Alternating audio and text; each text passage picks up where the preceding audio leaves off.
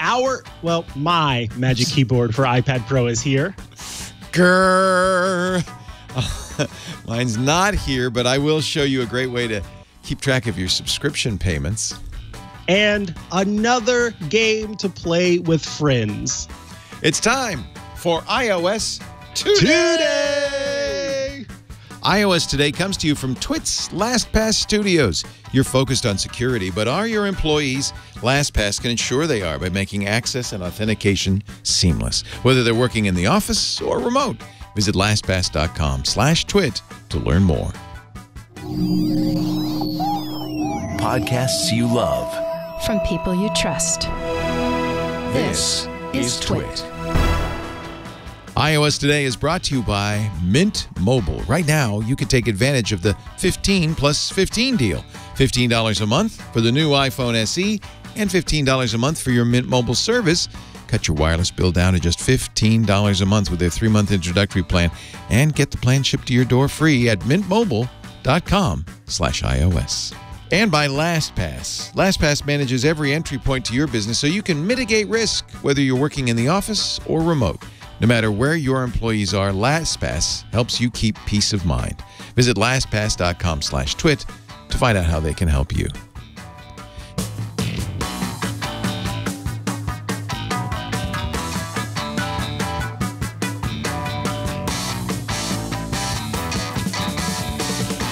Hello, everybody. It's time for iOS Today. We are in our separate domains, our layers, separated but still together. Mikah, Sargent, a very good day to you, sir. A very good day to you, too, Hello, sir. Yo, Laporte, how are you today? Did you see we did a formal twit on Sunday? We were all in black tie. I saw that. That was so fun. Webb wore a ball gown. Yeah, it was fun. I couldn't find my tiara, though. I tore the whole house apart. You know, I was cracking up the other day. I was on Bitmoji, and they've added some new clothing. For people who don't know, Bitmoji, you design your own character and you can use it in different conversations. And so it'll come up with different things you can say, like happy birthday. And it shows this character that kind of looks like you. It's a bit like Memoji, but it's a third-party service. Well, they have new clothes, and many of these clothes are where the top of you is dressed up in a suit. And then but the bottom shorts. is boxer shorts or wearing slippers or something like that. I cracked up, and so I currently have my Bitmoji set up to look like that. That's cute. I like that. Yeah. I know it's this quarantine time is so hard for everybody, and I'm sorry. I really am sorry that we're going through this. But one thing that's kind of cool is to see all these celebrities and famous people look, you know, pretty much like us when they're at home, and their houses are pretty much like normal houses and all of that. Oh, there you are in your little bunny slippers. That's very cute. That's really cute. Got a jacket on up top. Do you have to buy the? No, this is a free app. Nice. It was acquired by Snapchat. Yeah, or Snap. Yeah, exactly. It was acquired by Snap Inc. At some point, but even like the whole time it's remained free. Good. So it's still a free app, and I like it because Memoji has that creepy factor, right? It's a little too real, and Bitmoji, they're clearly cartoon characters, so it's okay. You know, you can. It feels a little better. Yeah, it doesn't feel so weird. So today. It's very frustrating. It's not Apple's fault. Apple had said, you know, when I ordered the Magic Keyboard for the iPad Pro, it'd arrive on Friday, the 24th. Mm-hmm. The UPS truck came Monday, but it came so early in the morning, I think 9:30, no one was here yet, so we missed it. They didn't leave one of those tags, and I'm hoping they're going to come today. It's my dearest, most fervent hope that it will arrive during the show so I can unbox it. That would be fun. That would be fun. And one of the reasons it's frustrating, so many other people have theirs, including you. Yes, I do. So this is the new Magic Keyboard for iPad floating Pro. iPad, and you got the 11-incher. Yes, so I've got an 11-inch iPad here. And it, as you can see, I'll put my hand underneath here so you can kind of get an idea of how it floats. A little floating. A little bit of floaty thing here.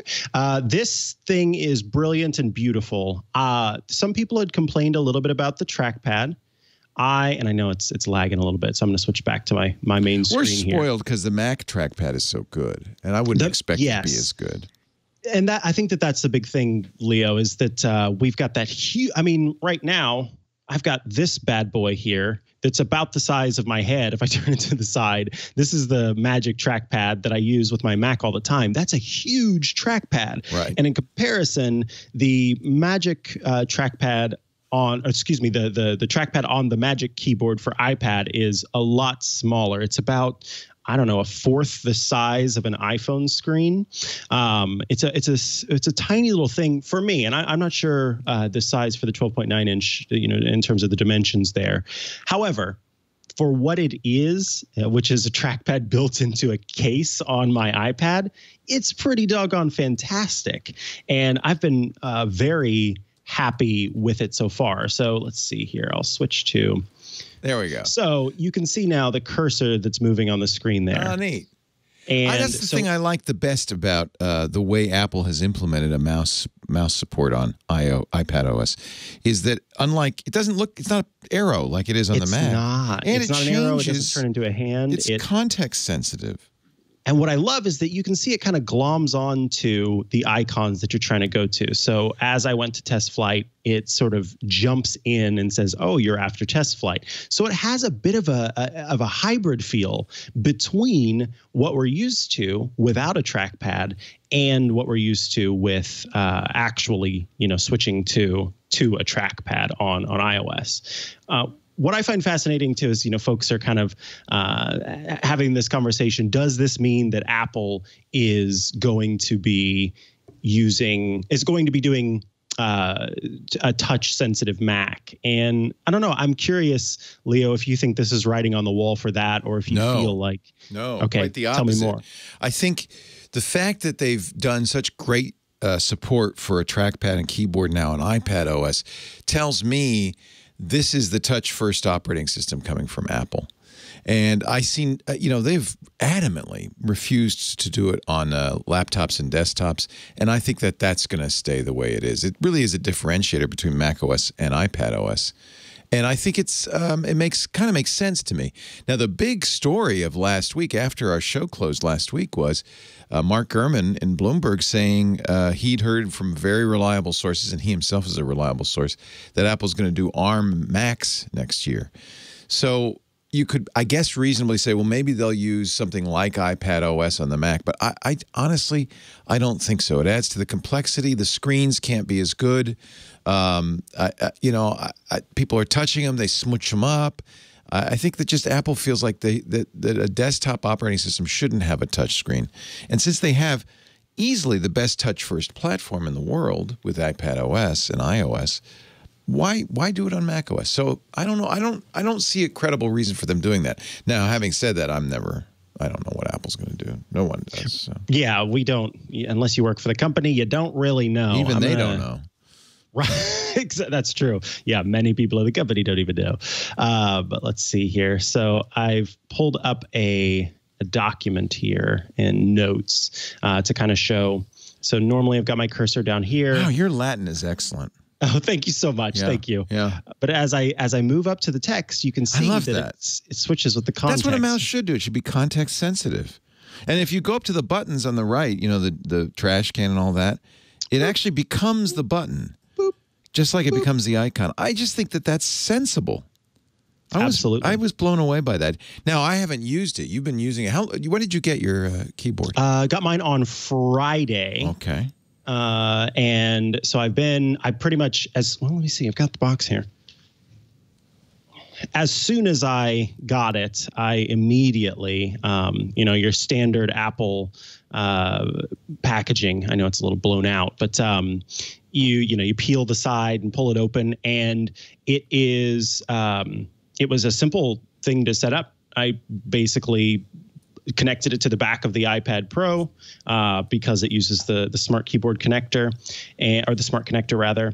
And I think the only thing that was kind of interesting about this that was different, and of course this is silly stuff, but for anybody who's a big Apple fan and pays attention to the packaging, you might be interested by this. I'm going to turn down the brightness just a hair so you can kind of see. Yeah, it's very shiny, blown out. Very shiny. Well, it's so white. Yeah. So basically what I wanted to show is that this is an insert, that goes inside of the keyboard case, and they put the instructions and the warranty and stuff inside of the little insert. So typically that comes as separate in the box, and I found it kind of interesting. They just slid that in the middle, and it needs the insert to keep the keyboard case running along, because there is a space, and I'm going to show on screen now the keyboard case here. Oh, it's so pretty. Now, one thing people have said is it's very heavy. It is, and even at the 11-inch size, I found this to be relatively heavy. So you can see, this is how it normally would sit without an iPad in it, and if not, then it kind of presses down like that. So they put an insert inside to keep it that makes sense. at that wedge shape. Yeah. Now, it lifts up, of course, and it locks really nice. I don't know if you saw that. I felt that. Clip. Yeah, I felt it. Yeah. Right there. And then this hinge here is what lets you make those adjustments. So I'll turn it to the side, and they kind of call it endless adjusting. It's not entirely endless, though, is it? Because there's a limit to the angles. That's the limit to the angle. But it is very, very, very sort of, I guess tight would be the right word. Yeah. So that you can make little tiny adjustments, and your iPad's not going to go anywhere as you make those adjustments. Do you feel like the range of angles is sufficient for you? I do. I talked to Matthew Casanelli yesterday on Smart Tech Today, and we talked about our keyboards. He has the 12.9 inch. I have the 11 inch. I know. He got his before I got mine too, so I was mad at him long ago. But he feels that he wanted it to be a little bit more adjustable, to adjust back some more. I have not had that issue. I feel that it adjusts back just fine for me. But again, everybody's different. I think the one complaint that I would have about this, and let me be clear, I think this is a fantastic product. I'm very, very happy with it. The one complaint I have is that the Smart Keyboard case for the last generation iPad Pro, you had your keyboard, but then you could take that and you could flip it around the back, and then you could use your tablet in tablet mode. This Smart Keyboard does not let you flip it all the way around. So you have to use it in laptop mode. It is the only way. If you want to keep the case on it, you have to use it in laptop mode. There's no folding it back. If I did, I would break it. Yeah. And that's the one complaint I have. And here's the deal. This is a very heavy case, and so I can kind of understand why that's not a possibility. It would mean having to carry all this extra when you don't really need to, if you're just wanting to use it in tablet mode. But there's something about sort of using it as one unit that I like, that I wish this did, but it does not do. I was just reminded, this is a USB-C port on the side of the keyboard itself, on the side of the Magic Keyboard itself. This lets you charge your iPad Pro via the case instead of plugging it into the port on the side of the iPad Pro. And I know folks are going to wonder, can I still charge via the port on the side of the iPad Pro? Yes, you can. And of course, that's going to be faster because this is using the, induction method with these little pins. It's not as, well, that's not induction. That's a direct connect. No. But still, do you find it slower? So no, that was just my misunderstanding based on these pins. No, so this is those a direct pins connect. are direct connect. Yeah, So that's an electrical connection. So it might be slower. Same, because there are reasons they might not want to have as much power coming through that thing, but it might not be. So let's try it. Yeah. We should point out though that is a charging only connection. There's no data coming through there. Now, how does the keyboard connect then? Well, the keyboard data is, but if you put a USB drive or a mouse or something else on that, it wouldn't. My understanding. I don't have one, as you might remember, but it's my understanding. I can't try it. I see what you mean. Okay, so if you're asking, it's not the same. In other words, it's not the same as the port. You're right. It's not the same as the port on the iPad. Yeah. There are limitations to it. As far as I know, it's charging only. Yeah, let me grab, I've got a little plug-in thing here, a little hub. Let me plug it into the side of the keyboard and see what happens. Oh, let's see. Mikah Sargent's now going to plug in a little thing into the side of his keyboard. Got this dock. Okay. And it's USB-C. That would be really cool if a dock would work on that. I'd be very I'm going to happy. plug it into the side here.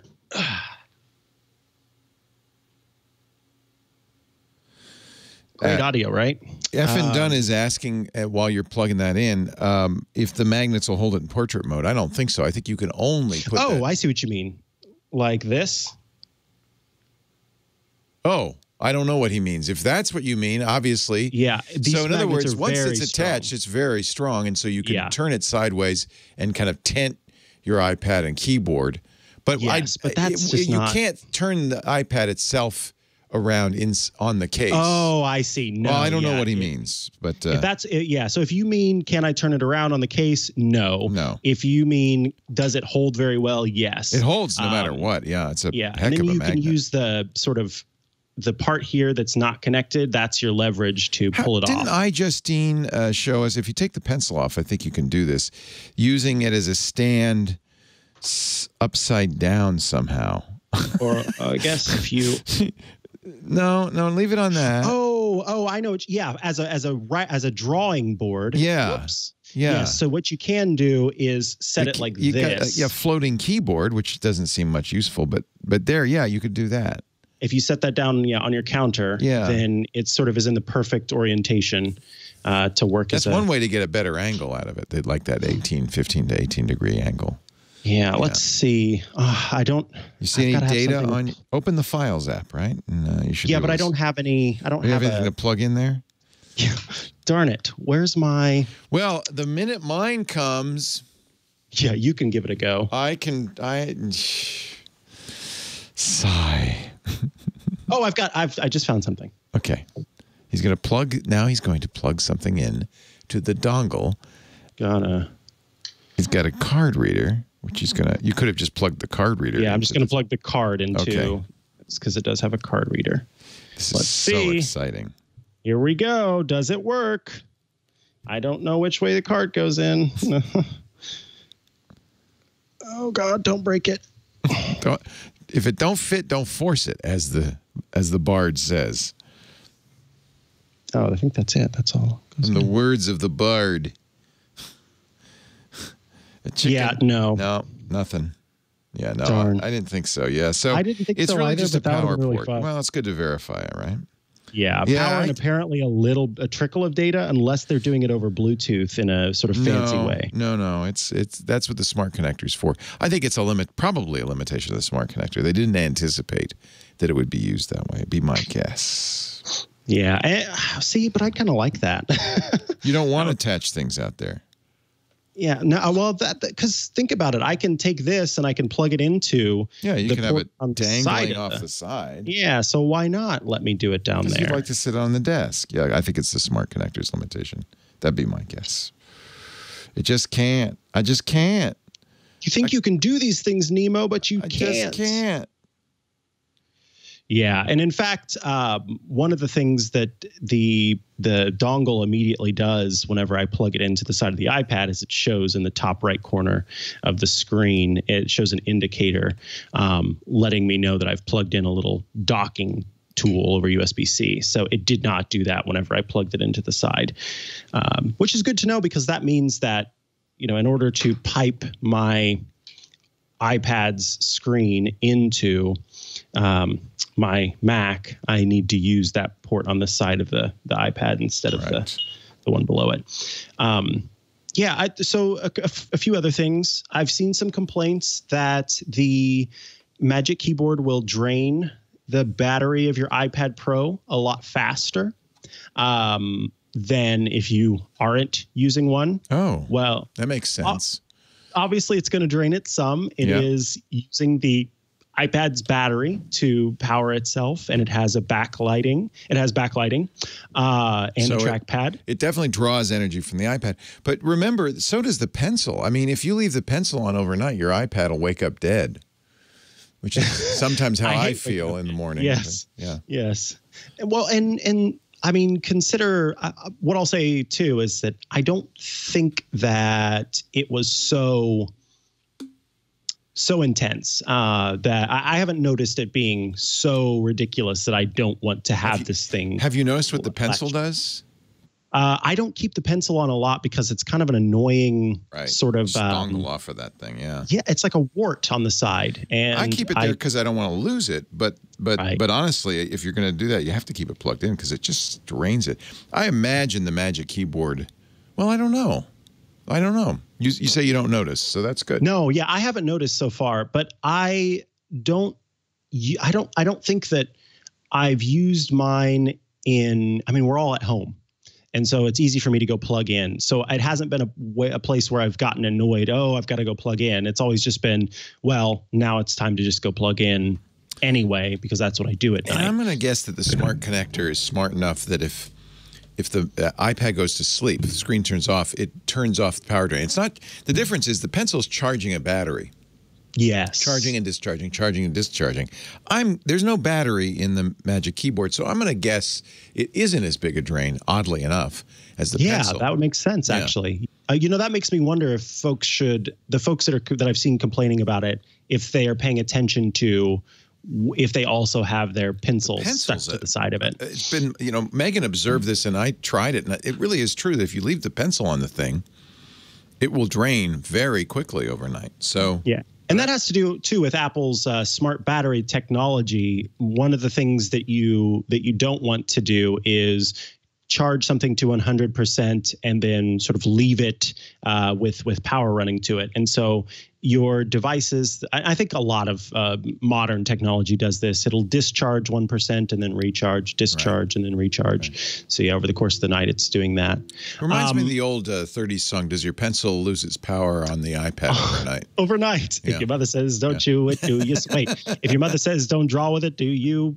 You know that song. That was my favorite song as a kid. Does your chewing gum lose its flavor on the bedpost overnight?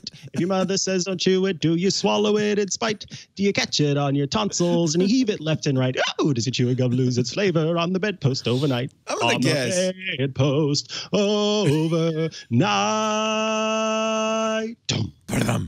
I'm going to guess you listened to Dr. Demento a lot as a kid.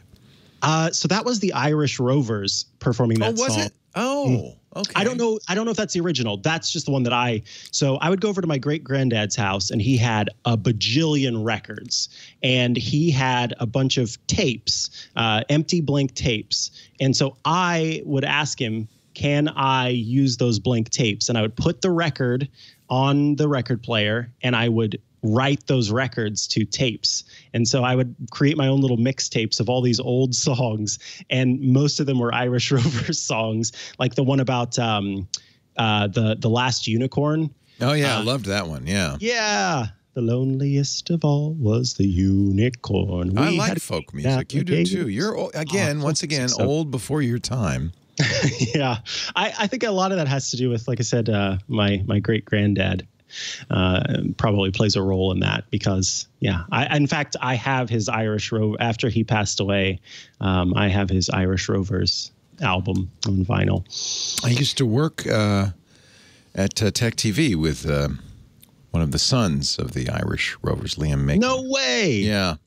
I think it was his dad that was in the Irish Rovers. Yeah. He's still a local TV celeb. They call him the Foodie Chap on Channel 5. If you ever get a chance, the Foodie Chap, because he has a nice English accent. Cool. Yeah. All right. Well, the other thing I'd talk about is just this is the iPad keyboard is part of the Magic Keyboard for iPad. I know, Leo, I know, is part of an all-around update to iPadOS. It's 13.4. It brought mouse and trackpad support to the iPad. So you have to have that, obviously, or you can't use this. Yeah. Yes. How do they handle that? When you first attach it, does it say, "Oh, you need 13.4," or just it just assumes you have it? That's a really good question because I currently, I had iOS 13.4 already. Yeah, we all did. Ooh, Yeah. listeners, if you end up getting one of these and you have not updated to iOS 13.4, what does it do? Love to know what happens there. That's actually really fascinating. Because the reason I ask, Apple's so interesting and so smart about how they do these kinds of things. Unlike every other company, any other company, they'd have a piece of paper in the box that says update to 13.4 to use this. But Apple didn't, obviously. So they're doing, they did something. There's some software thing that goes, and probably pops up a notification saying, I must download some software before we can continue. Well, and here's the thing is what I'm curious about. iPadOS has offered trackpad and keyboard support for a while via accessibility settings. It wasn't a main feature. And so I wonder if it would work at a limited capacity with iPadOS, but then to actually make it work how it does now with the precision. It'd be so disappointing if you got this thing and you didn't realize you needed 13.4 and you tried to use it and it was like, it didn't work as well. It's weird. I don't get it. Oh, that would really stink. Yeah, because you they- wouldn't have the modern keyboard cursor and all that, or excuse me, cursor and all that kind of stuff. So and go ahead. It's good you said it. Folks, if you haven't updated, get 13.4. Actually, the currently, at least on my iPad, it's 13.4.1. Yeah, that's the most recent one. And it probably, I wouldn't be surprised if there are some fixes and tweaks for the mouse and trackpad support. Two, with iPadOS 13.4, you don't have to have the Magic Keyboard. Like Leo, you might not have one. And so just rub it in. Oh, just rub it in.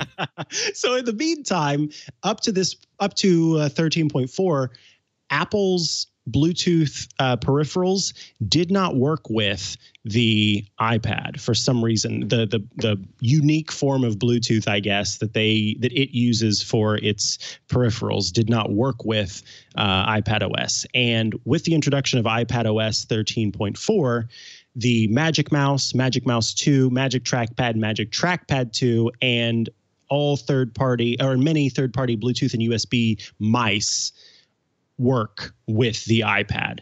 And so that means that you get multi-touch gestures like scroll and swipe between apps and things like that. So you can use a Bluetooth mouse. In fact, there are different Logitech MX series mice are particularly great because Wait you can a minute. actually... Don't I need to plug in the Logitech dongle for that to work? There are some Logitech mice that don't need a dongle that work just their Bluetooth on its own. Okay. Yeah, so you can use those. And if you want to, you can use the little dongle. You just have to have it dangling on the thing the whole time because it essentially treats it as a USB. Dangles is the worst. So when the dongle dangles, you done goofed. Not going to do it. So you don't have to use this. This is just one way with the built-in support. And there is something quite nice about the backlit keyboard. We've talked about this before, especially at night whenever you might need to see a few keys. Because, I learned to type on a keyboard in middle school, but there are still times where I need to see some of the keys that I'm pressing. So having that there has been really nice. And I find myself, I've got to get used to the trackpad. I'm not quite there yet with cursor support. I still find myself reaching out and touching the screen. Oh, that's interesting. Yeah. Well, it is, and maybe that's the other reason Apple won't do this on macOS. Apple doesn't like to have too many ways to do anything. In fact, ideally, there's just one way to do everything. And so it is a little weird that you could touch that button or you could trackpad. Can you click with the trackpad? Do you tap it? It's you just clickable. Tap it? Yeah. No, you actually click down. Oh, you push it down and it goes. Yeah, it's a real Is it click. really moving or is it just that haptic? It's not click? haptic. It's not a real, And I imagine that's a battery thing. To feed a haptic engine would cost a lot of battery. So it's a real physical click. Oh, that's kind of disappointing, to be honest with you. Now, the other thing that's disappointing, and the reason you might want to use an existing keyboard and mouse, is it's expensive. The one you have for the 11-inch is $300.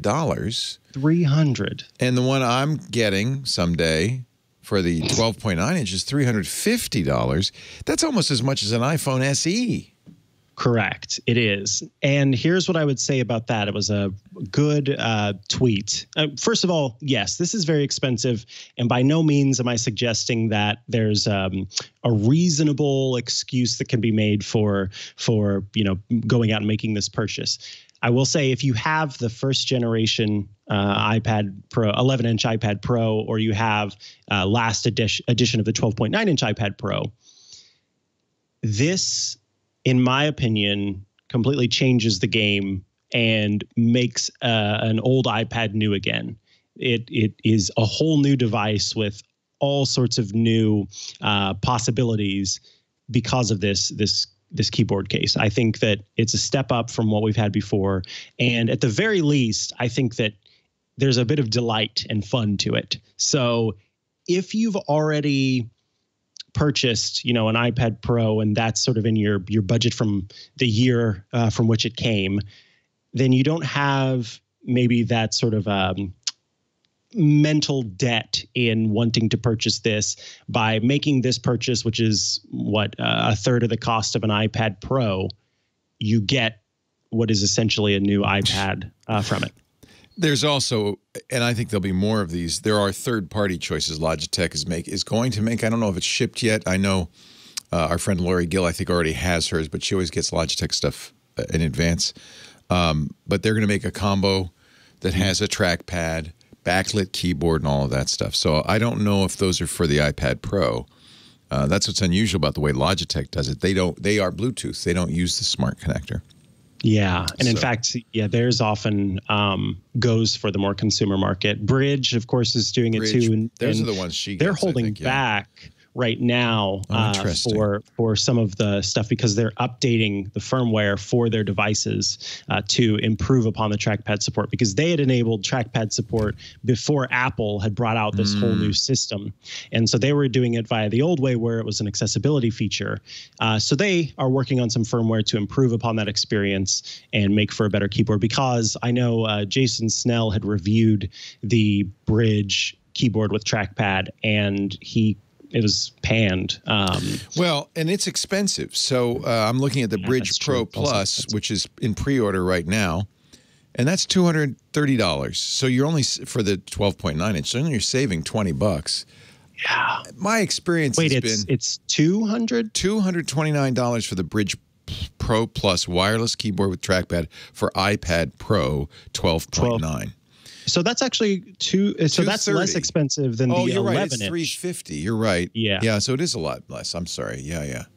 And it's $200 for yours, the 11-inch. So you'd be saving, what was yours again? $300? $299. Yeah, $300. So you'd be saving $100 on the 11-inch, and you'd be saving $120 on the 12.9-inch. So yeah, maybe that's worth it. I don't like the way the Bridge keyboards work, because you put the iPad into little rubber corner little holders. Rubber feet things. Yeah, I don't like it. No. In fact, I have the Bridge somewhere, and I stopped. You and I both. Went back to the smart keyboard. Yeah. Yeah. So this sounds like if you can afford it, and if you already spent that much on an iPad Pro, well, why not spend more? If you can afford it, do you feel like this? Tell me about your productivity. You feel like this makes it the equivalent of a laptop? So, if you already use your iPad in that way, or you are on the brink of using your iPad in that way, then yes, I think that it can only improve upon the experience. I don't think that someone who currently doesn't use their iPad at all for productivity, that currently uses it as a consumption device, is suddenly going to have their life, and I may be wrong, I'm sure there are people who would disagree with me, but are suddenly going to have their life altered and their experiences altered by this. I already loved using my iPad for typing and for doing different content creation stuff. I think that it's been a great device for that for a long time, even before the iPad Pro was in existence. And so because of that, this only augments that experience and makes it all the more awesome.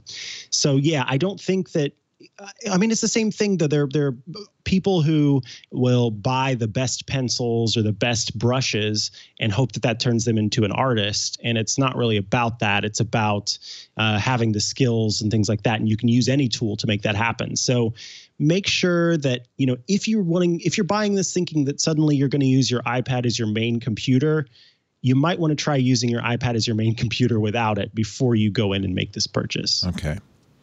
Yeah, and for me, I'm not quite like you. I've always wanted to use the iPad as a productivity tool and always felt like it was a struggle and it just wasn't worth it since I have laptops. Mm-hmm. So I would always give up. I'd go back to the MacBook Air and say, look, this is all I want. And by the way, when you combine a 12.9-inch iPad Air Pro with the Magic Keyboard, you're actually at the same price point as a MacBook Air, and heavier, and heavier than a MacBook Air. So I really wonder where this fits in. But I will try it once I get it. I will try it as a productivity tool because I guess I don't know why, but I would like to be able to. Come to think of it, I'm not saving any poundage, am I? I would like to use this as my portable computer. You know, when someday I'll travel again, and when I travel, I can. I mean, for photography, it's very good. Mm-hmm. I don't know. I just never liked feeling that I was compromising in order to use this as a laptop replacement. I feel you there. I don't like to compromise either, and that's why there are still things that I go back to my Mac to do. Yeah. And, you know, this show is one example. I couldn't do all the things that I'm doing to make this show work that if I was doing it on my you know, iPad Pro. There are some possibilities there. There are folks who can. But like you said, if I'm bending over backwards to make it happen, why bend over backwards when I don't need to bend over backwards? I mean, admittedly, the hardware in the iPad Pro 2018 and 2020 is probably better than that of the MacBook Air. It's faster processor and all that. But you can't take advantage of it because you don't have the same apps. You're only using iOS apps. There was a rumor, I don't know if we're going to talk about this in news, that maybe we're going to see Final Cut. And, of course, we mentioned last week Xcode for the iPad soon. So I don't know. And I think, too, Leo, it's going to depend on what devices you have and use. I have a MacBook Pro, but I use it in clamshell mode. It is my desktop computer. It is not my portable device. I rarely take it away from my desk and use it elsewhere. Well, that's interesting. Yeah. Portability is not a concern for you then. It is, yeah, not for my MacBook, not for my Mac. I probably could have gone with a desktop Mac and been okay because the portable stuff I do with my iPad. Right. So that, I think, is the difference. If you've got a desktop Mac and a portable Mac and a portable iPad, then the juggling there kind of is understandable, where you don't know sort of which device to go to as your portable device. You could get a MacBook Air, which weighs less, for $999. That's where this starts, the iPad Pro 12.9-inch, comparable size screen. And you're going to add $350 keyboard. Suddenly, you're much more expensive than a MacBook Air. So I just, now maybe, yeah, it's faster, but I don't know. But again, that depends what you're going to do and whether you'll notice the speed. Mm-hmm. It's an interesting position Apple has put us in. Usually the Apple product lines are very clear and distinct. Yes. And I think now we're in this, not as bad as Windows. Remember, Microsoft was so threatened by the iPad that they said, we've got to put tablet capabilities into Windows. We don't have a mobile platform, so we're just going to put it in Windows, and created the horrible Windows 8 and 8.1. People just loathed it. They backed off a little bit in Windows 10.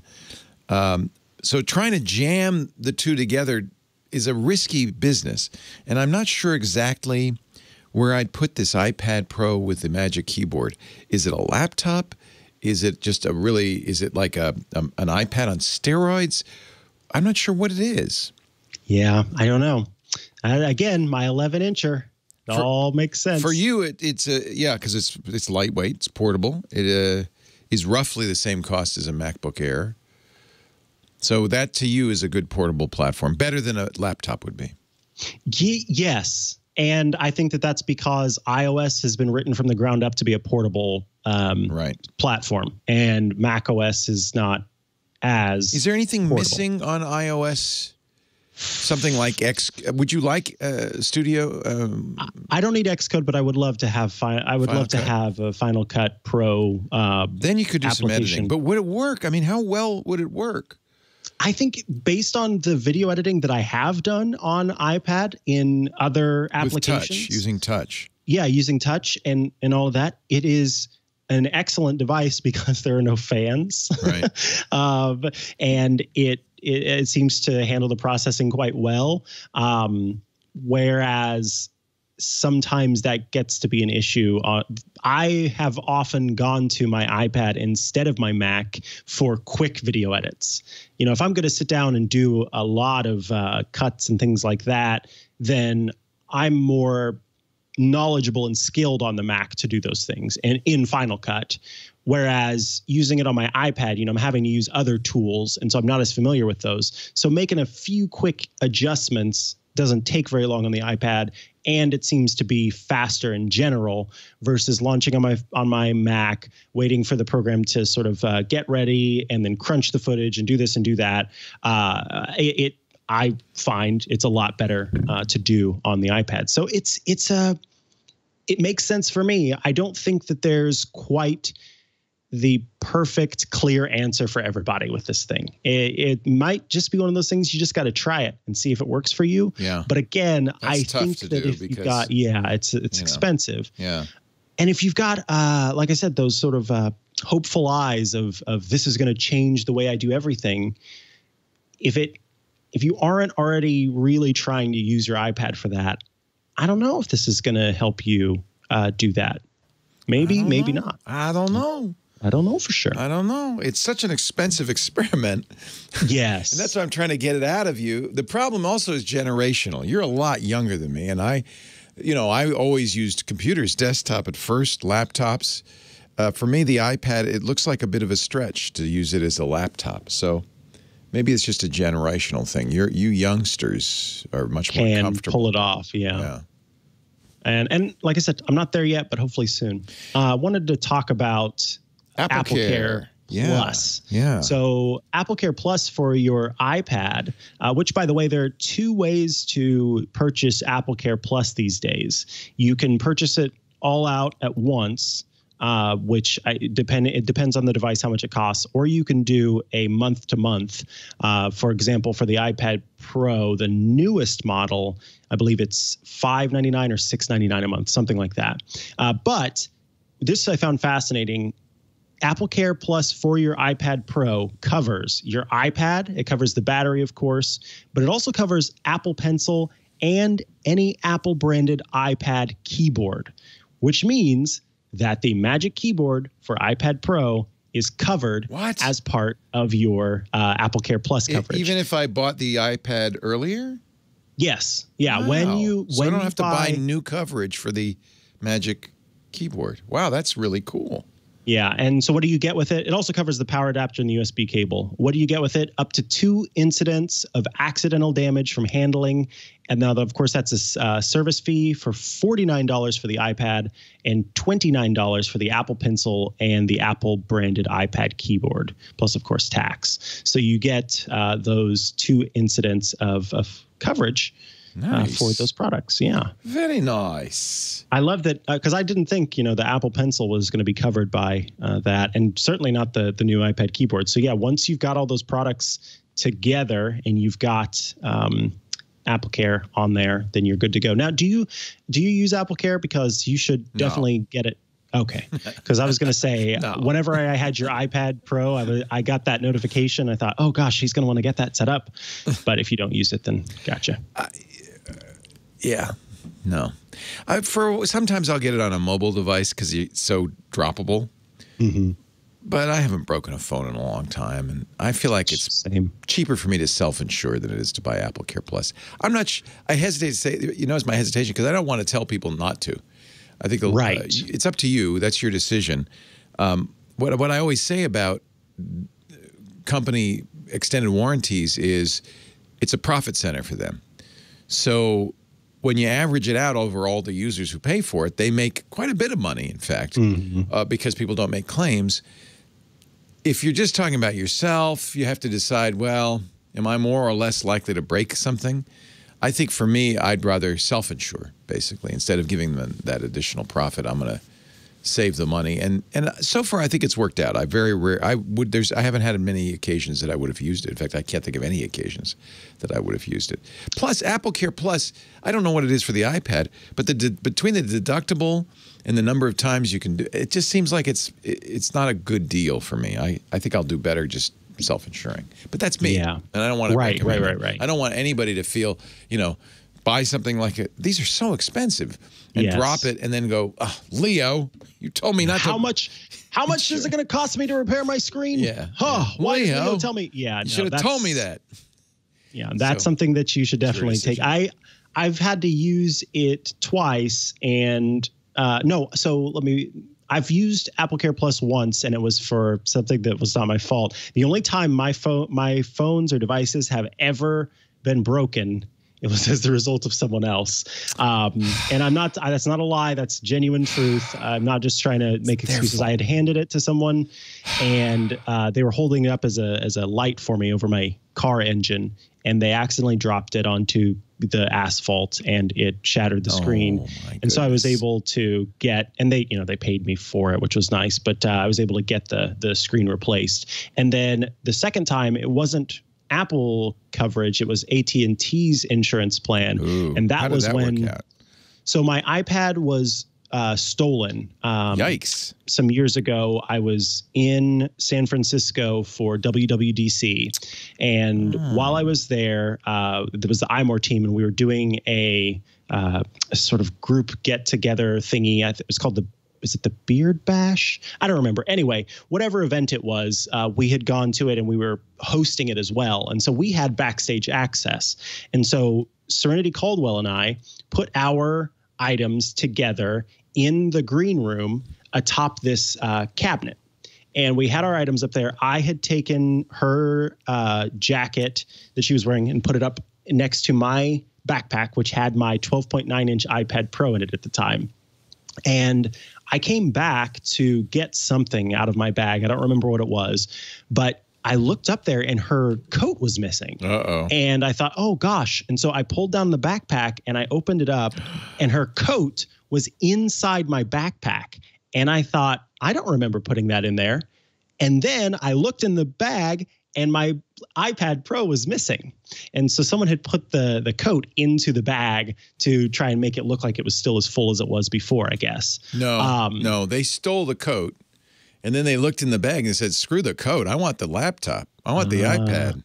No, I don't know. And then took that. Yeah. Whatever that happened. Seems like, I don't think crooks are so, it's not like Hogan's Heroes or where they're putting in a body in the, a dummy in the bed so that Colonel Klink won't notice they're gone. I mean, I can't imagine. I'm giving him too much credit. A smash and grab artist is going to say, well, it's very important that this backpack still look full, so I'm going to take this coat and stuff it in there. I just couldn't figure out why else to put the coat into the Why else backpack. do it? Yeah. But anyway, it ended up getting stolen, and I had all the stuff. I had Find My turned on and everything like that, but it ended up in the it ended up in a bad part of town, according to the people at the time. I didn't know anything about San Francisco at the time, so we didn't end up going and getting it. You I put should my not iPad do in lost that. mode. By the way, if you have Find My phone turned on or Find My iPad, don't track it down, confront the thieves. That's just a bad idea. Yeah, so let it go. It completely erased it whenever it connected again, and then I called AT&T the next day and filed the claim, and I was able to get a new one with the deductible. Oh, good. So, good. Yeah. Well, there you go. That's that. I don't have an opinion on the new Magic Keyboard. It looks really cool. It's just so expensive. I have a feeling it's one of those purchases that people regret. But maybe Interesting. Not. Maybe not. I've not seen any regrets so far. No, but it's early days yet. True. That's true. And also I'm among enthusiasts. I'm in my enthusiast bubble. Right. So we'll see. Let's take a little break and come back with news. We've got questions. We missed them last week, so we have extra questions this week. A lot more still to come on iOS Today. Our show today brought to you by Mint Mobile. Now, if you've been looking for an iPhone SE, I've got a great deal for you. Before I mention that, I do want to tell you, Mint Mobile has extended their free unlimited data for all plan. I really like this. This is due to COVID, due to quarantine.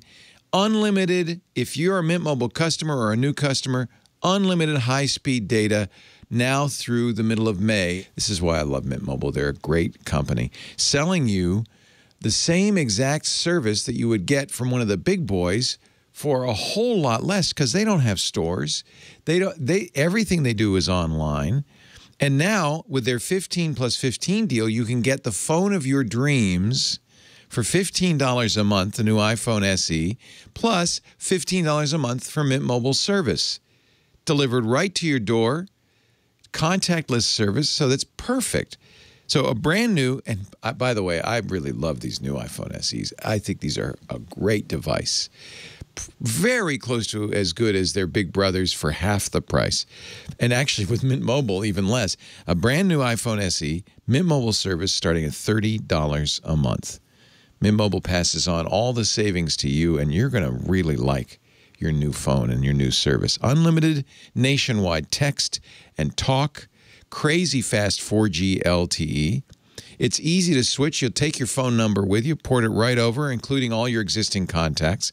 Stop overpaying for wireless. Get the premium service you're used to at a fraction of the cost and that beautiful iPhone SE to boot. To get your new iPhone SE with Mint Mobile service, each for about $15 a month, go to mintmobile.com/iOS. This is the best way to get the iPhone SE. mintmobile.com/iOS. You'll be cutting your wireless bill to $15 a month with their 3-month introductory plan. It's such a great deal. mintmobile.com/iOS. Tip of the hat to Mint Mobile. Thank you for supporting us during this difficult time and for supporting all your customers and your new customers. Maybe that's you. And thank you for using that special URL so they know that you heard it here. mintmobile.com/iOS. Time for the news. The news. What's in the news? A quick one. A quick one for you. Look, it's been a long time that you could go online on Spotify. You could go online on YouTube Music. You could go online on all sorts of music streaming platforms and access the streaming music service of your choice. But you couldn't do that with Apple Music until now. Wait a minute. You go to... Oh, you mean on the web? On the web, yes. Oh, I've been using it. I love it. Go ahead. Music.apple.com is out of beta.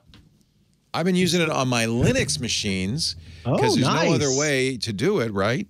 And it works great. The sound is great. I love it. You get all your just like you're on you're using an app, except you're not using the web. I suppose you could even do it. There's no reason to. On an iPad, because Safari's now a desktop browser. Yeah. But there's obviously... He's headed there now. Right, like you said, no reason to do so. No reason, but why? But you know what? Maybe somebody will think of a reason. For me, it just launches the music app. Yeah. It's like, no. Why would you want to do this? Let's just launch the music app, okay? Yeah. Yeah. All right. But if I'm on Elvis... I can... your Windows machine, folks who don't know, my Windows machine. Then I can go to music.apple.com, log in with my account, use it just fine. Yep. If you're on... And this was... I remember this being an issue when... Back in the day when people still used shared workspaces. I don't know if we're going to have that ever again. But... God, I hope not. Yeah, in fact, I just saw something this morning where most companies that make... separators, sort of plexiglass separators and cloth separators and things for offices are out of product because offices are stopping the open office plans and trying to redo that. But anyway, I can remember having a shared desk space when I worked at Newsy, and I didn't want to log into my Apple Music account or my Spotify account. And at the time, I was wanting to use the desktop app or what have you. And now that, it's online, then I don't have to do that. Yep. So that's kind of nice for people who, in a world where there are still shared workspaces. Music.apple.com. Music.apple.com. Let's see. So you can tell us about the 0-day hack involving email. Yeah. This is fun. And you probably also saw, and I don't know if they're related, the text message you could send to anybody on iOS and it would crash their system. And actually, it's not just iOS, Mac OS, anything with messages. That's an error, a flaw in the message rendering. I'm not going to show you. I can't because it would crash my machine. If I were on Windows, I could show you the message. But it's a bunch of numbers in Sindhi, which is an Indian language, plus the Italian flag, although I imagine that's just one of many. This has happened before with Apple with Unicode characters. These are 32-bit instead of ASCII, which is 16-bit. And I think some Unicode characters are not rendered properly. Something wrong with the rendering engine that's used on Apple devices. So it would affect Apple's messages, but Telegram, anything that you were using for messaging, as it tries to render that text message, it goes and crashes, and doesn't just crash itself; it crashes the whole machine in some cases. On Friday night, I was sitting there, my phone rebooted. I thought, "What the heck's going on? Why would my phone reboot?" At first, it froze, couldn't do anything, and then it rebooted. And I figured, well, some wise guy probably sent me that text message. No way! Yeah. You got it? I think, well, that's annoying. It could just be a coincidence. But now, I don't know if this is related, but hackers have also found a 0-day. 0-day means not only was the exploit or the bug found, but it's been found in the wild. So bad guys are already using it. Apple is hustling to fix it, and I'm sure, as you pointed out earlier, that we'll see a fix soon. But this allows your email to be used to hack you, which is kind of a problem, and it is what we call a touchless exploit, which means no. Yeah, it means you don't have to actually open your email or look at the message.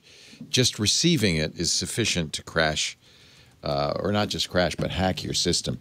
Now, how does it work? Is it a separate file that's as an attachment, or is it the email itself?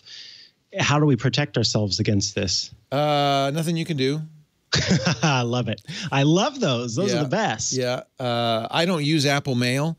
So that's one way to do it, is not to be, to not set up Apple Mail. If you're currently using Apple Mail, to remove the accounts.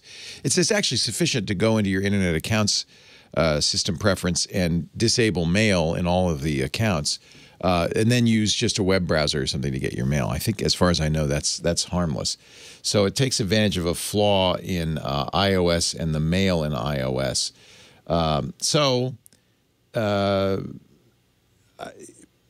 It allows you to execute code in the iPhone's default mail app.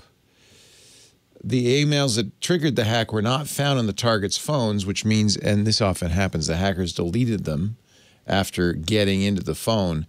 These are generally used, and I think this one has been used as part of targeted attacks.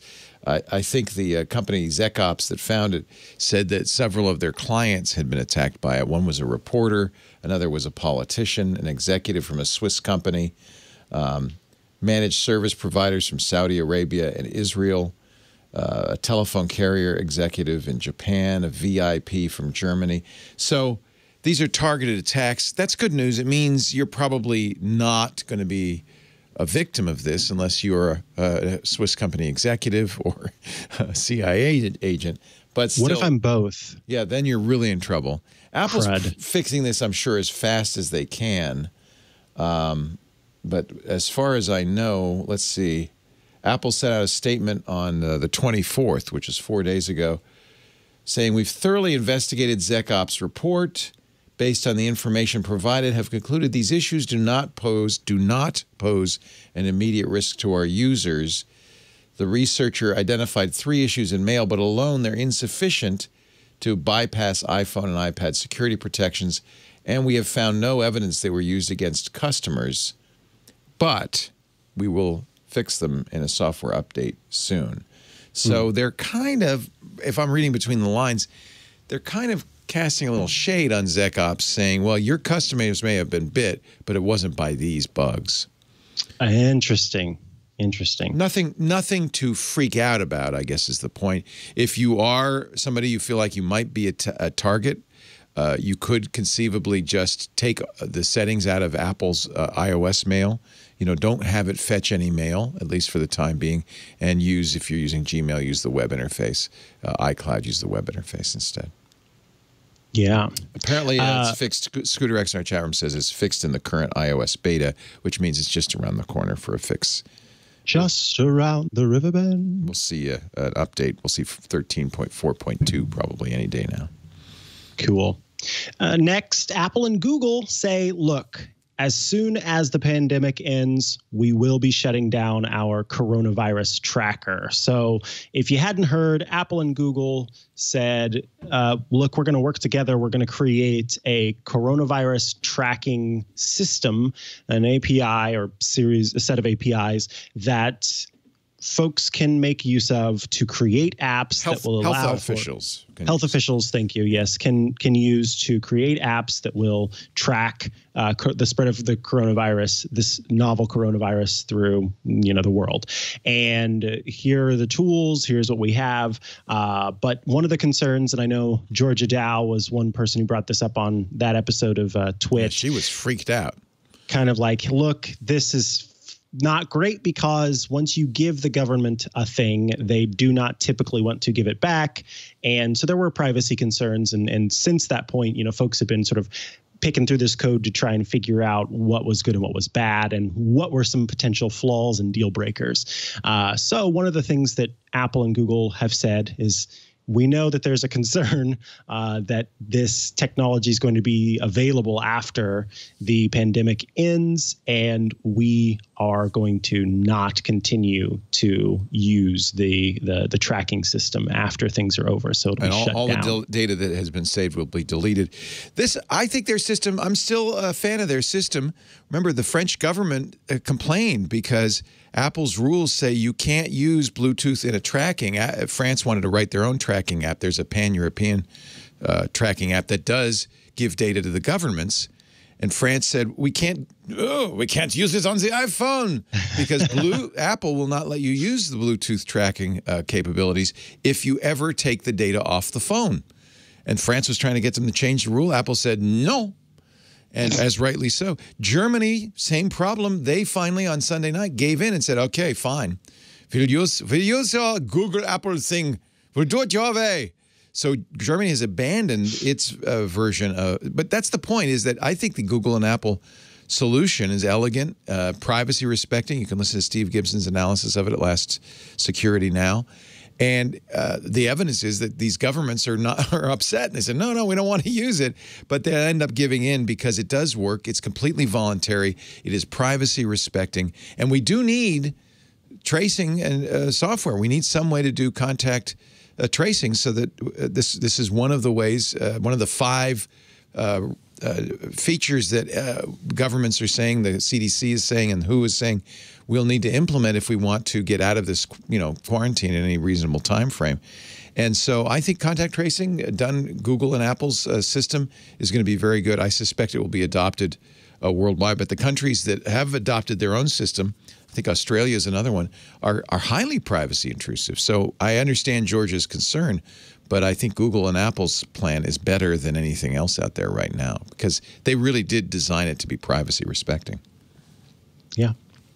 Well, let's talk about LastPass because we are zipping along. We're ready. We're ready, baby, for your questions. First, though, a word from our sponsor, the folks at LastPass. They sponsored our studio. They're keeping us afloat. Really, if it weren't for LastPass, I don't know. The lights would be at half power. Let's just put it that way. LastPass is the way to keep your remote workforce safe and to keep, more importantly, your business safe while they're at home working from home. As you know, password management, password vaults, single sign-on, all the security that LastPass offers becomes even more important when employees aren't sheltered at the office, protected by all of your office systems. And so you really want to make sure that, A, they don't have passwords that they can give away or enter into a form that's really a spear phishing attack. If they're using a VPN, you want them to be using LastPass to log into the VPN because LastPass adds additional authentication including biometrics like Touch ID and Face ID, plus geolocation and IP address location to really make sure that they're the right people getting onto your VPN. It's just one of many ways LastPass combines super tough security with ease of use. I think that's really important because if something is too inconvenient, your users, your employees are going to go, I don't want to use this. I'm going to write a Post-it note if you don't mind. LastPass makes it easy for them to comply with security requirements. Things like single sign-on, SSO. There are, I think, 1,200 plus SAML apps that LastPass offers. That's both easier for employees because there's no password at all involved. They just say, yeah, I approve this on their iPhone or their Android device, and then they're in. So they think it's more convenient, but it's more secure as well, and that's exactly what LastPass specializes in. Their password management, their password vaults work even in offline mode. In fact, the only place you ever can get to the passwords is on device. It's only decrypted on device. LastPass can never decrypt it. They don't have the keys.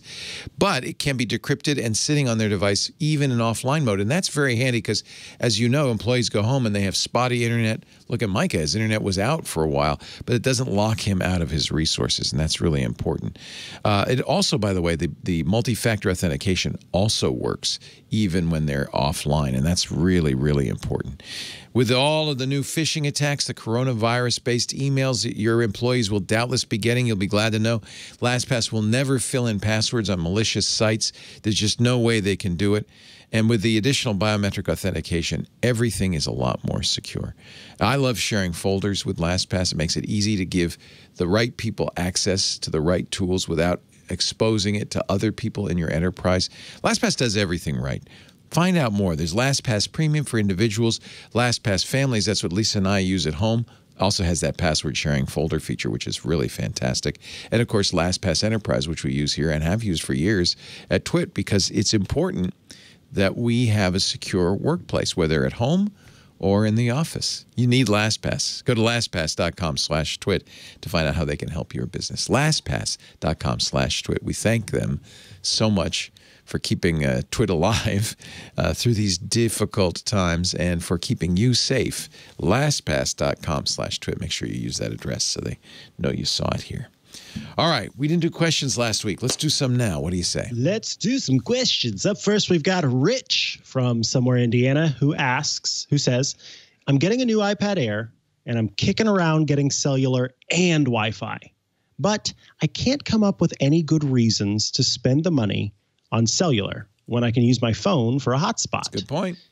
Can you and Leo maybe tell me reasons why I would want cellular on my iPad, even though I will have my phone nearby? If you only use it occasionally, it probably makes sense. You know, it's $129 extra to get the cellular on the iPad, right?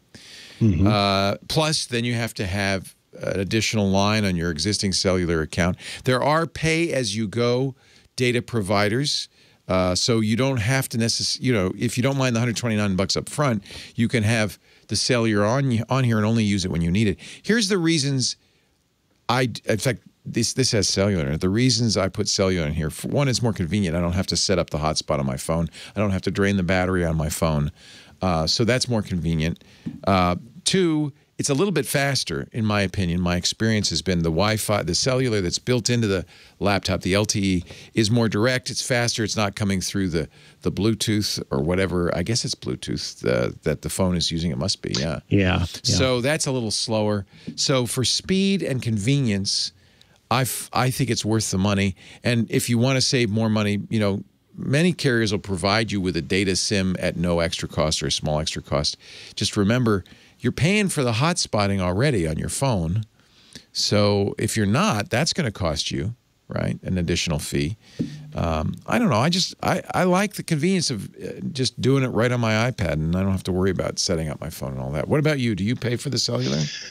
Yeah, so I have a cellular iPad. I think it's great. And it's what you're talking about there. The fact that it's going to be slower over the phone, trying to get that connection made, that it's just a little bit more convenient to have it right there on the iPad. However, like you said, if you're not going to be using it that much, then it's not necessary because you will get the same experience. The thing is, some cellular plans don't offer Hotspot. the hotspot feature. And so make sure, I'm sure you have, but just double check that yours does. Some also will say after a certain period of hotspotting, then we're going to rate limit you, or we're going to cut back. That's right. So there are all of those different rules that you need to make sure that you look into, the fine print, if you will, to make sure that when you are using the hotspot, that you're not ending up missing out on the full experience there. So that's just something to keep in mind. It ends up being, I think, a better experience just to have it right there on the device and never to have to worry about it. And, let me just do a quick shout out to Mint Mobile. That can be a great addition to your That's plan. what you're using on your iPad, isn't it? Yeah, just plug in that Mint Mobile SIM and you're good to go there. And it's a really inexpensive plan compared to the other stuff. So, yeah. Okay. All right. Next question comes, our final question for today. It's Alan from somewhere Indiana, who Hello, says, Alan from somewhere Indiana. Hi, Alan. I subscribe to a ton of audio podcasts through Overcast, which I have been happily using for a long time. However, I would like to start watching video podcasts like those from Twit, which Overcast doesn't support. And I'm looking for an app recommendation for my iPhone primarily, but also my iPad. I will continue with Overcast for audio. I know your answer. You know my answer, Leo. What is it? Pocket Cast. Pocket Cast. Yeah, this is weird because Marco Arment, who does a really good job with Overcast, it's a beautifully written app. Very, you can't say Mac-ish, can you, on the iPhone, but it's very Apple-y. Yes, it's elegant. Mm-hmm. He knows what he's doing. He's really got an eye, a designer's eye for making a useful app. It's got a lot of really great features that are missing from many other podcast apps. But the biggest feature it's missing, no video. And I think that's an intentional feature. It's a choice. Yeah. Marco doesn't think you should be watching video. Stop it, knock it off. But I honestly, I think you might find, depending on which features you really love about Overcast, you might find Pocket Casts maybe even a little bit better. It's not free, or is it now? I think it is because it was bought by PBS. Yeah. So it might be Pocket Casts, it might be free. And it has a lot of nice features. Why do you like Pocket Casts? It absolutely, it's available for free now that it's been purchased by that group of independent WNYC and all those folks. I like Pocket Casts, honestly. So I used Overcast for years. I liked Overcast. All of the podcasts I listened to, those nerds really liked Overcast. So that's why I used it. And it is I call it an opinionated app. I'm going to say something about this. It's going to get me in trouble. Okay. But I think people at home probably know this. There's an Apple clique. Yes, absolutely. You're in the Apple clique.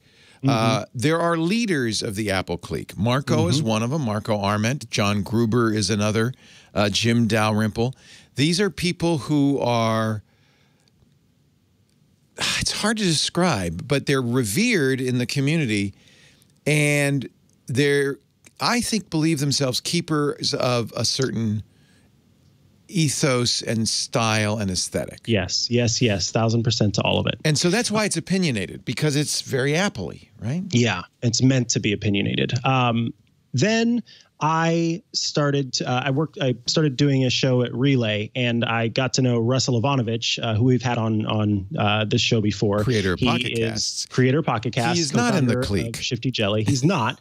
In fact, he even makes a Pocket Cast for Android. Ooh. Oh my goodness! And for the web, and for Mac, and for it's everywhere. And so I started using Pocket Cast, fell in love with it, had used it since then. And then I tried switching back to Overcast just to give it a taste again to see, and I couldn't. I'm all in on Pocket Cast. What I love about Pocket Cast is that it is available anywhere you want to be. So if I'm on a Windows machine, I can go to Pocket Cast on the web. If I'm on my Mac, there's an app for Pocket Cast. If I'm on my iPad, the app works there and works well. On my iPhone, etc. It's everywhere I want it to be. And it syncs everything perfectly. There are delightful animations. And then for me, it's a personal thing too. I'm good friends with Russell. And so it's just a delightful thing. Him and his team, I know the original designer of the app as well. And so knowing the people behind it adds to the experience. And they're still there, right? Which is kind of cool. Pretty cool, yeah. Because they were acquired by a consortium of other podcasters. And I was a little worried when that happened that it would somehow favor WNYC and the or maybe they would leave, Russell would leave, and they haven't, and it doesn't. And so I think really they've done the right thing. They've kept it true to its cause. There are a few things that Overcast does that nobody else does as well. That smart speed, where it could speed it up without sounding weird. The voice boost, which makes it easier to hear. The sharing of clips, which I really like. So there are a few things that you might miss. And so I think what I would do is try Pocket Casts. I think your proposal of just video on Pocket Cast and audio on Overcast, I think that's kind of... You're going to end up using one app. So I suspect you'll switch to Pocket Cast unless there's stuff in Overcast that you just can't live without. Well, and I think too, there's parity. So but there's while that Overcast, sharing thing. Pocket Cast doesn't do that. No, that's that true. Feature. That I do like the sharing thing. Yeah. That's the one thing that the Pocket Cast doesn't do. What Pocket Cast does do are those other features that you mentioned. The speed up without sounding like a chipmunk and. It's called something else. So I'm looking now. Trim silence is the feature. That's something that's unique, and I really like that. That's something unique to Pocket Cast, I think.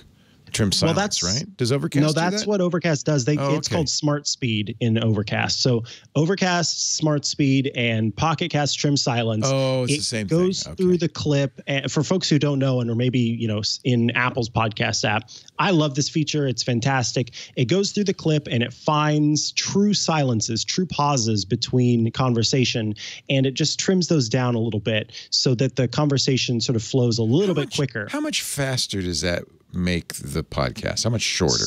So in total of using Pocket Cast, this is synced across my entire thing. I've saved quite literally of my life 5 days, 11 hours, 24 minutes, and 9 seconds of my life by having that feature turned on. And then in Overcast, I believe it's called Voice Boost, and in Pocket Casts, it's called Volume Boost, and that just applies an EQ filter to the audio to sort of bring all the voices up. So those features are available across the scope. But yes, as you mentioned, that really nice sharing feature that's in Overcast is not available elsewhere. But I have before on this show shared a third-party app for doing I feel was even better podcast sharing, because it also does transcriptions, which was kind of cool. You got to be careful. You're going to get thrown out of the Apple clique if you keep I know. See, that's a funny thing is that I, for a while, was kind of worried about saying, I'm a Pocket Cast user. But then I did a podcast with Tiffany Arment, and I felt a lot better about it. Okay. Yeah, I don't think Marco is I don't think he cares. No, but there is this... the cult of the Mac, right? There is this kind of cultish thing, and sometimes people don't like it if you're not, completely reverential to all of the things they are. I'm glad you observed that as well, Leo, that I am not alone in having observed Well, I've been an outcast for a long time. So. Outcast, is that your Pocket Cast? Yeah, that's my podcast. The other thing I would say is sometimes those silences convey meaning. Yes. Depending on the show. I'm just saying. The silences might be good. Oh, dear. All right, let's move on. I am so excited. Today is my last app, or excuse me, hold on. I just want to take a note here.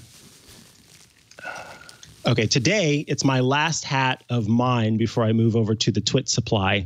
And Kevin, this hat is for you. Oh, is it a shark hat? I don't know if it's going to fit on my head very well because I've got these huge headphones on, but I'm going to do my best.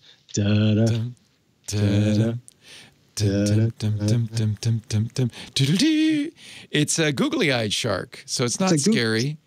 Eating me, eating my head, but it's. We need to get more hats that work with headphones. Clearly, it's a little small. Is the thing. That's a cute shark. Kevin is a major shark fan. Kevin King, our editor, and used to be our board op. It's not nearly as much fun without Kevin's transitions. I can't. Yes, and random emoji. Yeah. Very nice. I am wearing a Mad Hatter's hat.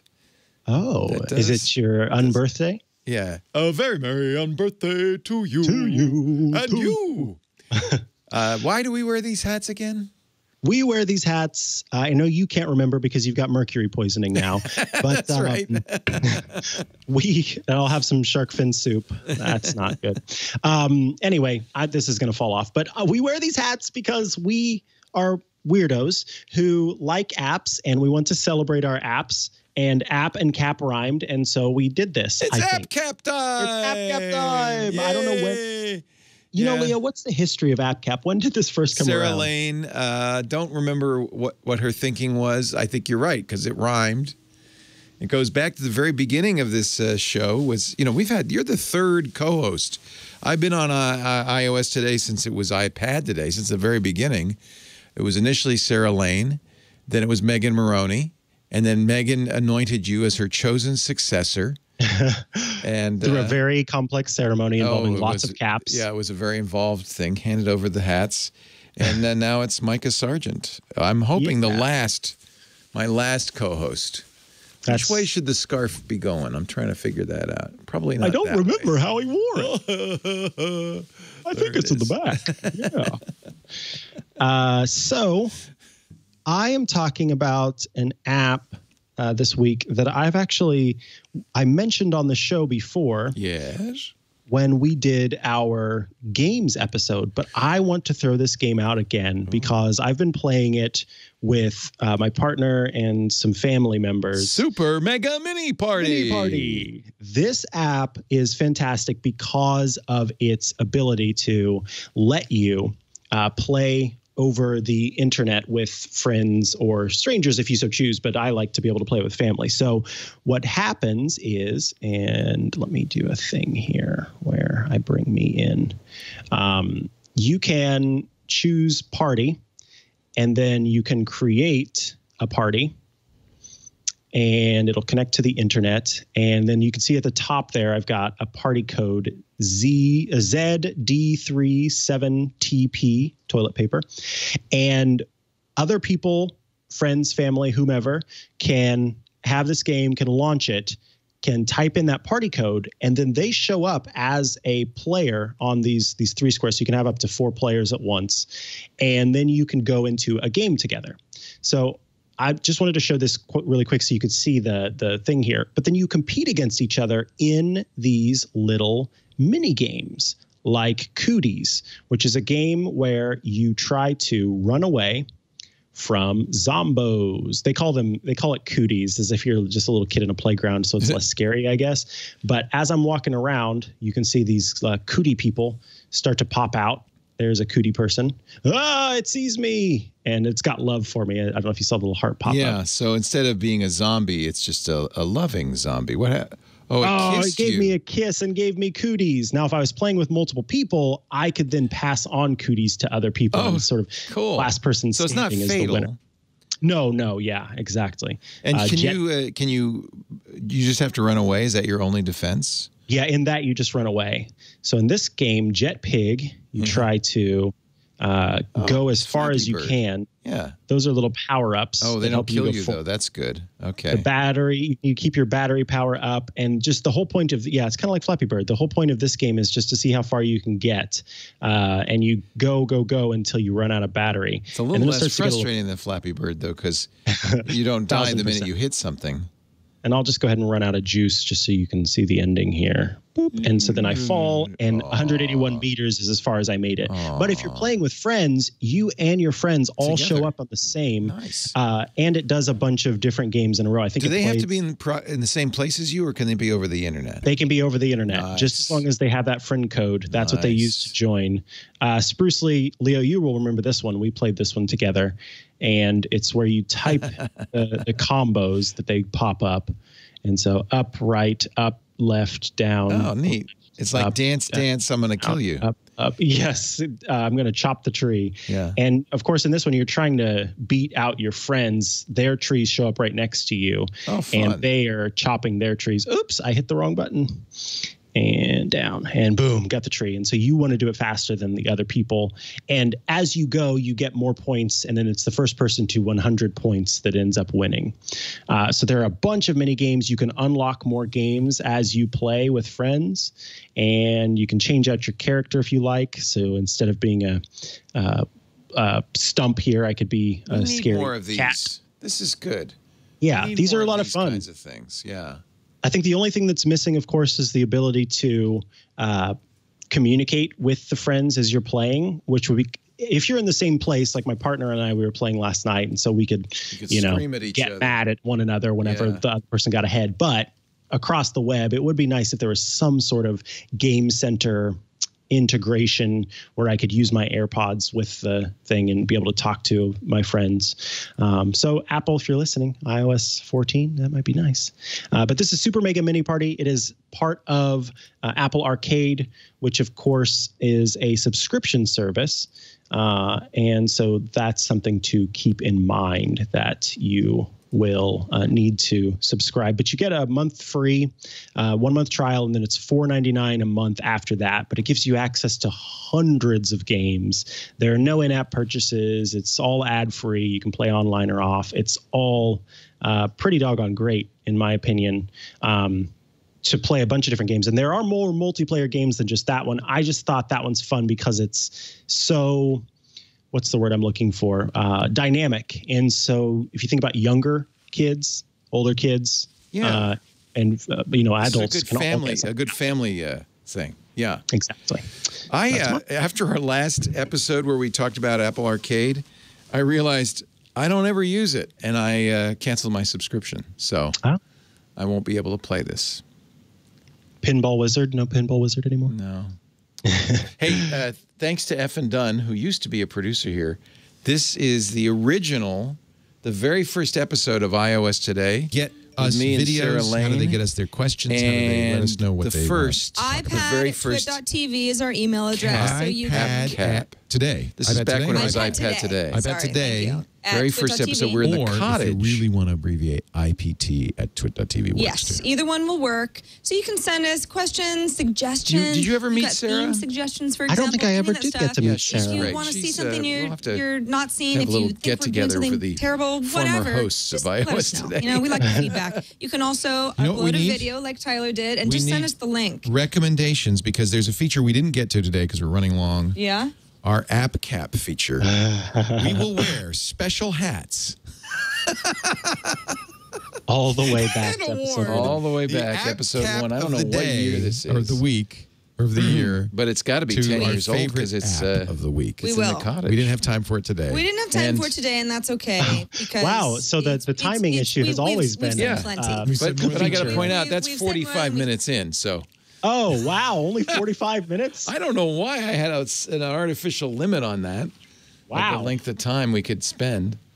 The reason I mentioned that the subscription was canceled to Arcade is because my app is all about helping you cancel subscriptions. Oh. It's called Truebill. Now, you're probably familiar with Mint, Personal Capital. There are a bunch of apps that will download all your financial information and then put it, up on the screen for you to do budgeting and things like this. This app does all that. So I can look at a dashboard. I can look at spending. It'll do budgets for me. It'll categorize transactions. It'll show stuff as it's now. By the way, people don't think I spent $30,000. This when I set it up, I included some of the business credit cards in here too. Oh, so good. That's not my spend. That's the company's. But it will also show all my recurring transactions. So if you want to know what you're spending money on, like I've completely forgot that I was paying $5 a month to Post Haven for a blog I haven't used in 10 years. Oh my goodness. T-Mobile spend. Let me see if we can get that down. There's quite a few of these in here, and this will really help you understand what you're subscribing to and maybe eliminate some of them. They also do something else, which is kind of cool, and they'll take a cut out of this. They will renegotiate bills for you. What? So, yeah. You're kidding. Yeah, and they say they have an 85% success rate lowering bills, but I should warn you, they take a 40% cut. So if they lower your bill by $500, they're going to take $200. You're going to pay them $200. So that's something to keep in mind. I haven't had the nerve to do this yet, but I think that's kind of an interesting feature. The program is free, although you can, if you want the pro features, you can buy those pro features. And I think it's kind of fun because they let you choose how much you're going to pay for the pro features. Oh, wow. And so I deemed it was worth $3 a month. They want a little bit more, but they let me set any price I wanted.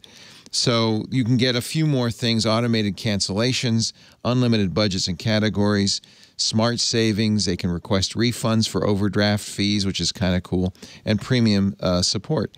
So as with any of these programs, you're going to set up with your bank, and you're going to have to connect those accounts. It uses Plaid, a third-party service.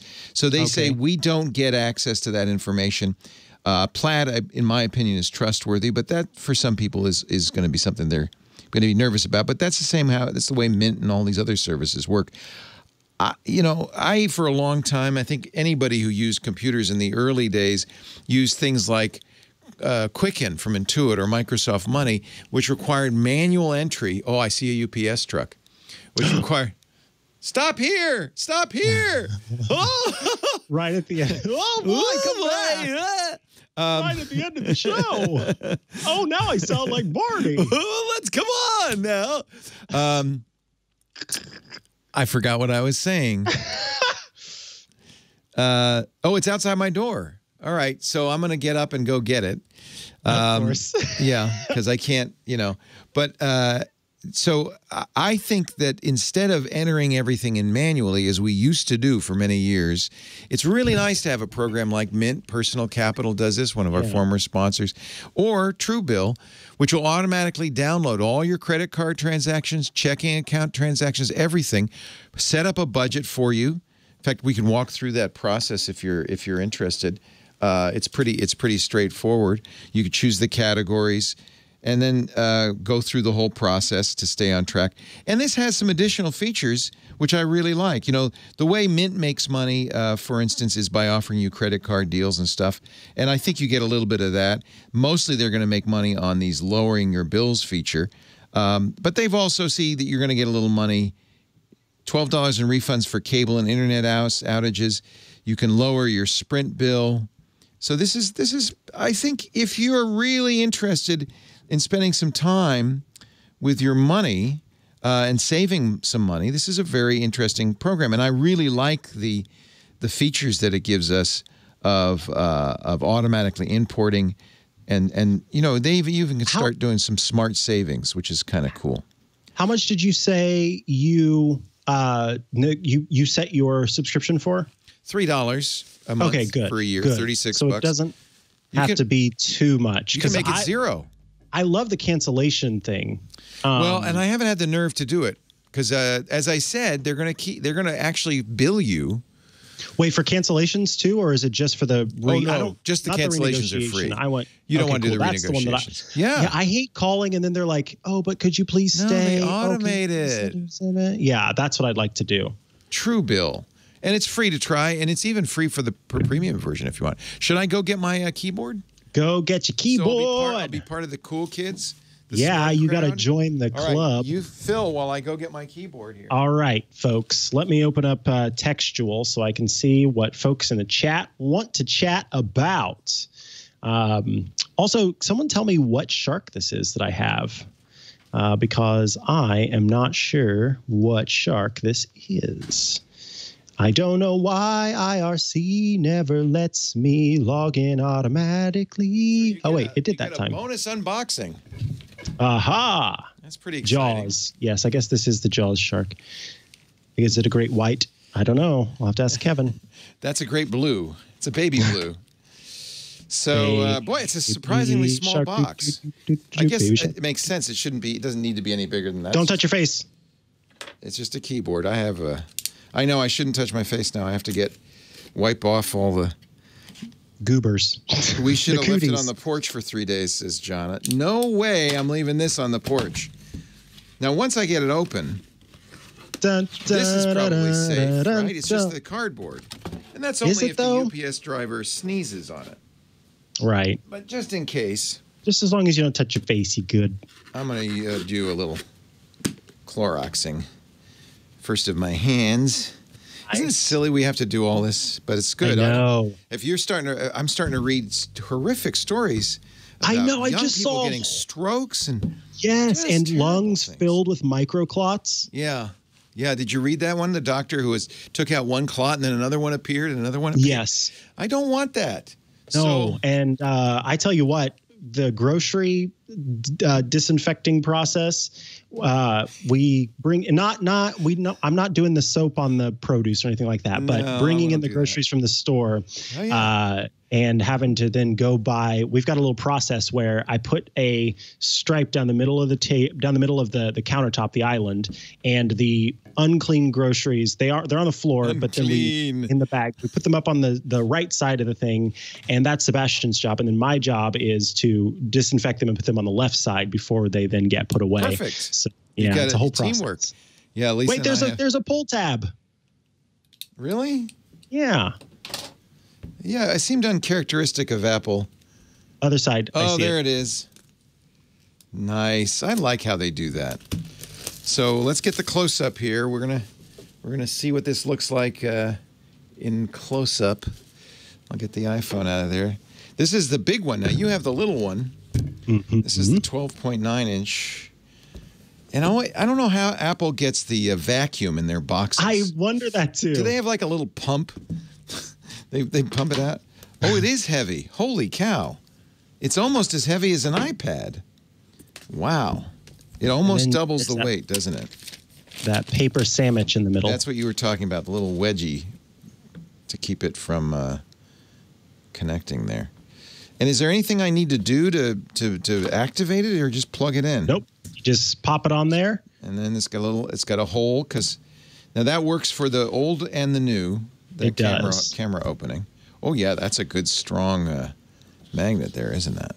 Yeah, that's not going anywhere. And so, can you open it with one hand? I don't remember. I don't know if I've... Yeah, you kind of got to hold it down. You kind of need to... I've seen people on YouTube, but it's more like a trick. Yeah, exactly. Yeah. And that's as far back as it'll go. You could tilt it a little bit forward, but I guess that's good for our purposes to shoot. It's a good angle. There's no glare on it. And I think it's probably pretty usable for the height one's at when they're using this. Yeah. The one thing people have been complaining about is whenever they're hitting the 1 through 0 keys, anything up there, that sometimes they'll brush. But I've never had that issue. Well, maybe they have very large sausage fingers. Yeah, my fingers are pretty thin, so maybe that's why. Well, there it is. So it's perfect. I'm no longer left out of the cool kid club. You're in. Check out that trackpad with the click, the actual physical click. Let's turn it back onto this camera. And then, so this, yeah, you're right. It actually moves, doesn't it? It makes a nice sound, though. I haven't had a clicky trackpad in a long time. The magic keyboard. But now it is time to move along, little doggy. You'll find Mikah Sargent on This Week in Things. Smarter Tech Today. There it is. Smart Tech Today. STT with Matthew Castanelli. There's no T in Castanelli. You'll also find him on Tech News Weekly with Jason Howell every Thursday, and right here every Tuesday on iOS Today. If you want to send us a question or a comment, make a video. I want to see you in your native splendor. Maybe wear a hat if you want to. Wear a hat. Why not? If you've got a good hat, I'm always interested in see what headgear people are wearing. Just make that video and send a link to iOS Today at twit.tv. We do the show every Tuesday, 9 a.m. Pacific. That's noon Eastern. That's 1600 UTC. If you want to watch live, go to twit.tv/live. There's audio and video there. On-demand shows at twit.tv/iOS. On YouTube, you can ask your vocal assistant, your Amazon Echo or your Google Voice. You can say, play iOS Today. And sometimes you have to say on TuneIn. I don't know why. And then it'll play it. And you can also subscribe in Overcast or Pocket Casts or whatever cast you happen to like. Just make sure you Outcast. Outcast. Leo's new iPad app, or podcast app. Is there one called Outcast? There ought to be. Oh, that's yours. You're making it, right? All right. Yeah, Outcast. That's me. Just subscribe, and that way you'll get it every week, the minute it's available of a Tuesday afternoon. Thank you, Mikey. Thank you, Leah. See you next time on iOS today.